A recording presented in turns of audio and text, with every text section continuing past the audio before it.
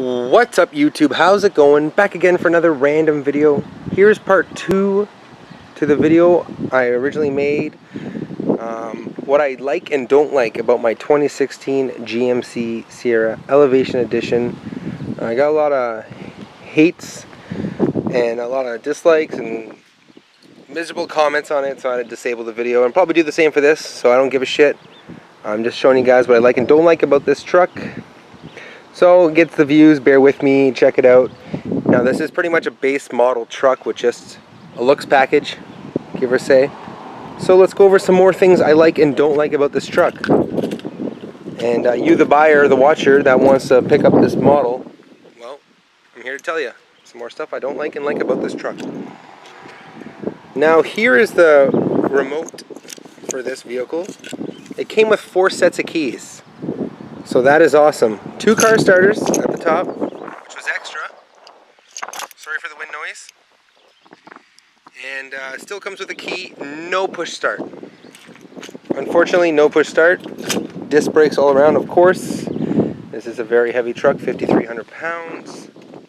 I did mention in my last video that it does not have a locking, capless gas tank. The 2017 models do. Another thing I did not realize, this truck comes pre-bed sprayed. So it's like undercoated pretty much. It's very rock hard. See the difference?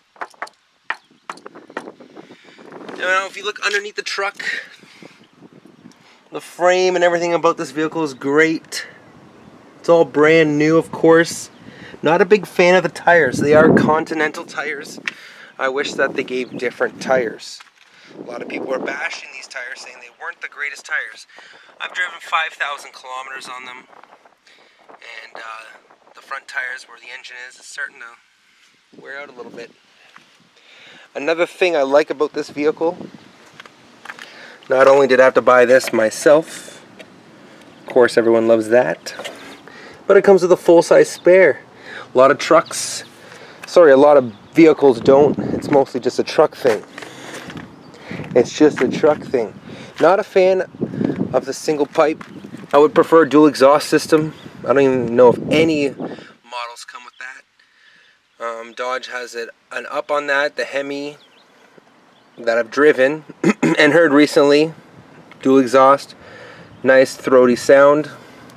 But I do like the side steps that I've mentioned in my other video. Single pipe exhaust, nothing special. I don't really care. I'm just letting everybody know what I don't like and like about this truck. Now if you look really close, you can see where it was sprayed. I didn't mention that in my last video. It's nice that it's already like coated really hard. I will be undercoating this baby. This is a double cab truck. It's not a crew cab. I like that the new model, the 4x4 sticks out. The other one doesn't. Not a fan of this antenna. I went a couple weeks without even realizing that I had an antenna there. I was just like, what? That's old school. Not a fan of that shark fin for reception. That's just old school. That's got to go. I love this package, how the mirrors match the color of the truck. Moving on to the front here, anything else I can notice? You can get this emblem sprayed. I didn't really care to. And I'm also not a fan of this little lip down here to give you like 1 mile per gallon increase. But it is super easy to take off. You probably can't see it on camera, but there are bolts in there. Unlike the other GMC trucks before its time, it was super hard to take off because you had to remove the whole front fascia of the truck and the grill and everything else. Well, that's just bolts all the way around, nice and simple. I love the emblem of the Elevation. The jack and everything is underneath the vehicle. I know what kind of vehicle I was buying before I was buying it, okay? I'm just saying, wish it had leather interior. Headrest move at the back, that's nice. No back window, of course.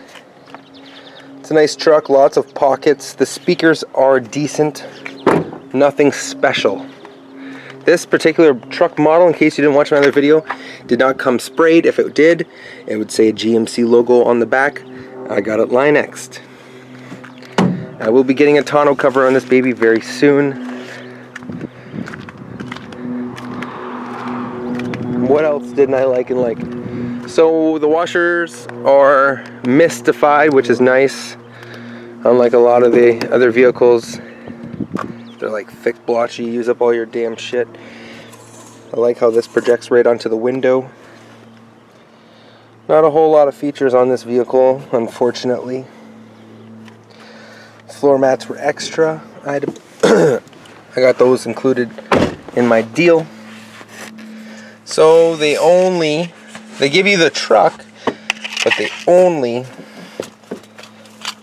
put the remote start on 2 key fobs. This truck does not come with a heated steering wheel. I wish it did. No control buttons. No push start. Touchscreen navigation. Only works when you plug in your iPod for Apple CarPlay. 7-inch screen. Speakers go up to 63 volume. And it's a fairly quiet truck. Another feature I like about this vehicle, let's go through the stuff here since I didn't talk about 3.1 liters per 100K. Switches from V8 to V4 mode. That is awesome. Of course, the V6 mode, I'm pretty sure powers down to V4. So it's all reading in kPa, tire pressure. I didn't talk about this before. You hold this down, watch the speedometer. As you're driving, it like switches. It's pretty neat. So, boom, miles per hour. So now when you go through the features, the units are in American, miles per hour, 89 miles on my trip, 17.9 miles per gallon averaging for a truck that weighs 5,300 pounds. Not bad. I feather it once in a blue moon. 41 psi all the way around.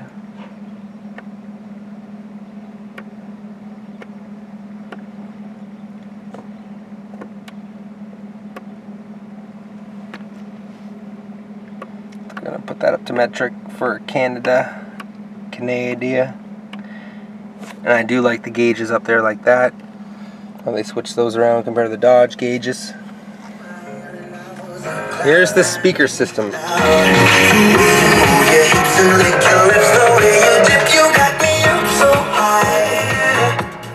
It's fairly loud, but not amazingly loud. The passenger does not receive lights on the visor.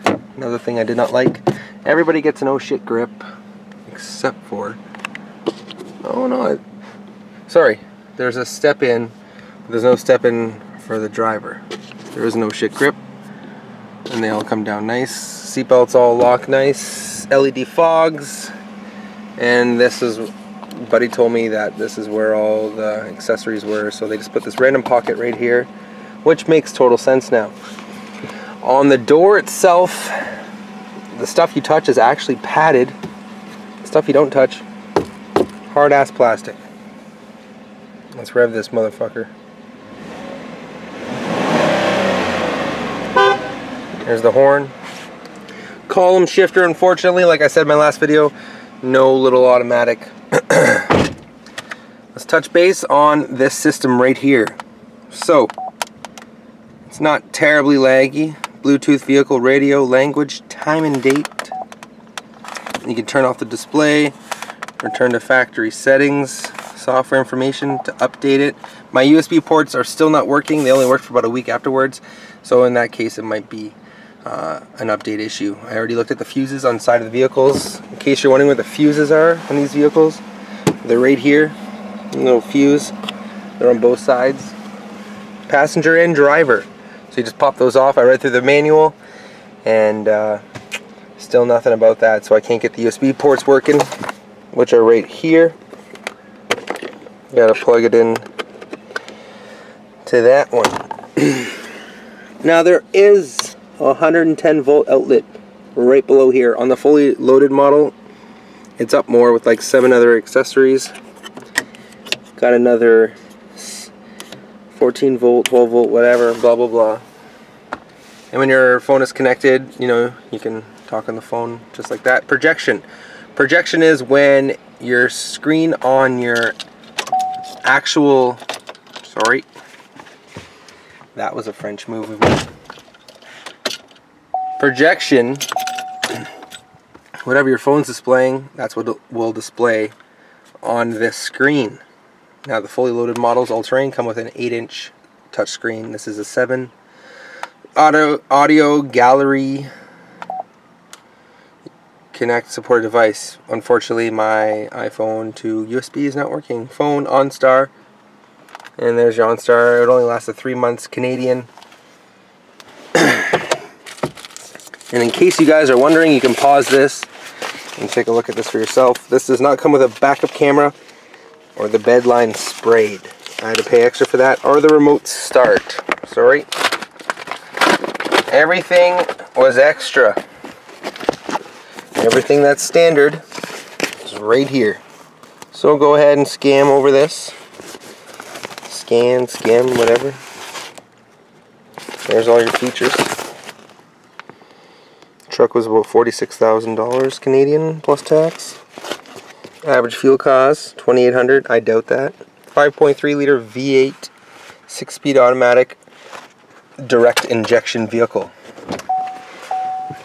Not really a whole lot else to talk about. 6-speaker system. I do like when you pop the hood that the hood stays up on its own. I do like the color of the paint. It's like something metallic. It's fucked up kind of name. Seats do fold up in the center. Sorry, in the back where the jack and everything is, but there is a hump for the transmission. And underneath the vehicle, everything is pretty well flush. Everything's sitting up high.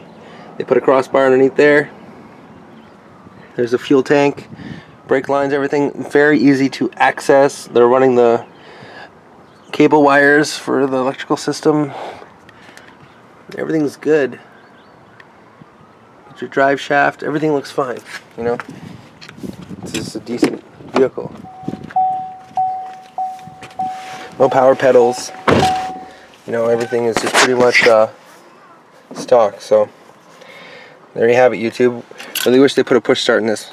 That would have been a nice little feature for GM. Well, leave your likes and comments. And then another thing I didn't like was the put your glasses in here. One of my first things I noticed, look at that. They don't even fit. Look at that. Those are just regular glasses. You want to scratch the shit out of them? Give her. No sunroof in this model. Yeah. And then when you pull down my visor, there's nothing. No mirror, nothing. That's pretty much all I can think of for the part 2 and the final part of my video. Though I do like this mirror for the trailers. It is integrated into the window, so it's not a bump or nothing. It's just, it's integrated right in. That's new for 2016. I do like that it sticks out like that. There you have it, YouTube. Brake lights look good, and there are lights underneath the bed. That's another nice little feature, but that's my very first video, and if there's a backup camera, it would be right there. So thanks for watching, YouTube. Please like and subscribe for more random videos. Pretty much nailed it on everything I don't like and like about this truck. I love how they integrated the color with the mirrors and everything else. That was a very expensive $3,900 package. Bumper, paint job. There's only 3 colors that it comes in. Blue, gray, metallic gray, sorry, and black. I bought this at nighttime hoping it was black. I get it during the day, it's black. It's gray. The rim color stays the same for every truck model, I'm pretty sure. But you know, stupid little things like capless, backup camera, buttons, heated steering wheel, review mirror, sorry, the slide window, would all been nice for just a base model truck. So come on, GM, step your game up. And I thank you so much for watching. Stay tuned for more random videos. I'll talk to you later.